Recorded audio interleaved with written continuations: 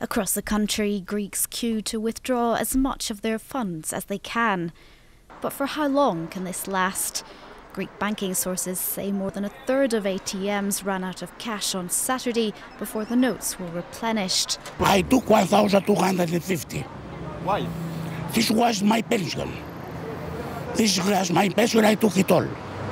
I'm going to empty the account.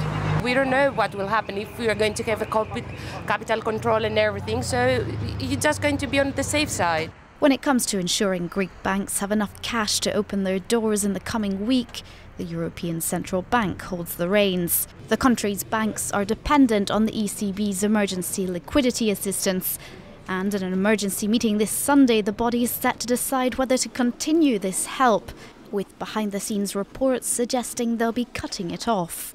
If they do, some experts say Greek banks wouldn't be able to open on Monday. Officials say the country's central bank is working hard to maintain cash flows, but concerns are growing of a default.